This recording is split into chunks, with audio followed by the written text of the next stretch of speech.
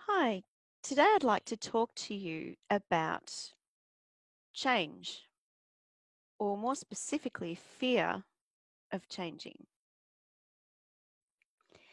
I think the reason why many of us stay in jobs that are no longer good for us is because we're afraid of change. And that was certainly my case. I had been a lawyer for 17 years, and the last 7 of those was as a legislative drafter. And before I was made redundant, I was sort of thinking about, oh gosh, maybe I don't want to do this anymore. Maybe I want to do something else. But I was afraid. I thought, gosh, I've spent all these years specializing in drafting legislation and I haven't used any of my other legal skills. And, maybe I'm over specialized and maybe I couldn't do another type of legal job. But then when I was made redundant, that went up a level. And I thought, gosh, well, maybe this is a chance to change careers altogether. And that absolutely terrified me. So I want to tell you 3 things that I did which helped me through that change. So number 1, knowing that change is okay. I don't know about you, but I always thought that when you go to uni and you train to do something, particularly something like law, I spent 7 years getting a combined commerce law degree.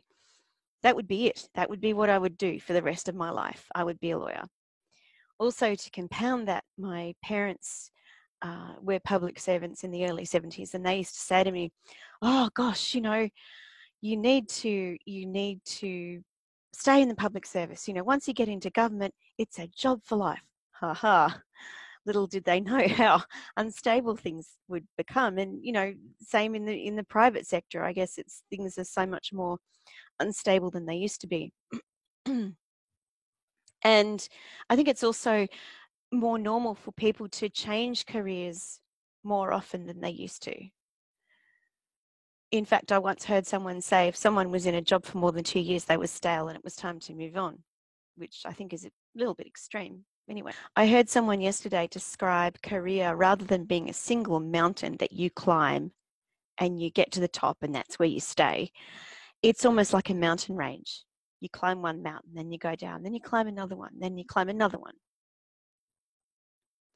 So yeah, know that career change is okay. And that took a lot of work on my part to get to that point. Number 2 is know yourself really well. I think the reason why I was initially so afraid to move out of legislative drafting and then more so to move out of law was that I didn't really realize what I had, what skills I had, what strengths I had. So I used a really good tool called CareerStorm Navigator, which I'm now licensed to use. And that tool is a really good tool for taking an inventory of work-related skills, work-related strengths, values, the type of environment you work best in, and your goals. And you come out with a really good picture of who you are and what you have to offer and what transferable skills you actually really do have. I realized that over my years as a lawyer, I had learnt to problem solve, I had learnt to research, I had learnt to write, and these were all transferable skills. I'd also learnt how to relate with people, or relate with people.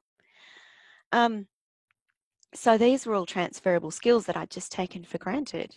I'd learnt that my values, one of the top values of mine is to feel appreciated at work. And in fact, when I walked into legislative drafting, at the beginning of those 7 years, I actually said to my supervisor, look, as soon as I stop feeling valued, I'm going to leave. So yeah, getting to know my values was very important, and my strengths, the gifts that I had, the things that I was particularly good at. And so yeah, get to know yourself really well. Use a tool, use tools like Career Storm Navigator or Clifton Strengths Finder, or whatever tool you like, or you just do it on your own. Number 3, and I think this is the most crucial one, discover your purpose. I passionately believe that we're all created for a purpose, and that's that thing that we were created to do. And if we discover that purpose and live it out, we can take courageous steps to reach our full potential and, really do what that thing that we've been created to do. And I'm not contradicting myself here by saying, it's you choose one thing and you do it, but purpose can be a broad thing. It can be, for example, one of my clients has discovered that her purpose is to care and protect. And that could be exercised in many different ways, in security, in policing, in even the medical profession. That could be exercised in many different places or lived out in many different ways. But once you discover your purpose, you discover the thing you're created to do, and then you can kind of narrow down the sorts of career choices that you can make. Unfortunately, I didn't discover my purpose until long after I had left the law, but that's another story. So just to summarize, the 3 things I suggest if you're thinking about changing your job or changing your career and it scares the pants off you, change is okay. In fact, it's normal these days. Secondly, get to know yourself really well. And thirdly, discover your purpose. And I promise you, you'll be just fine.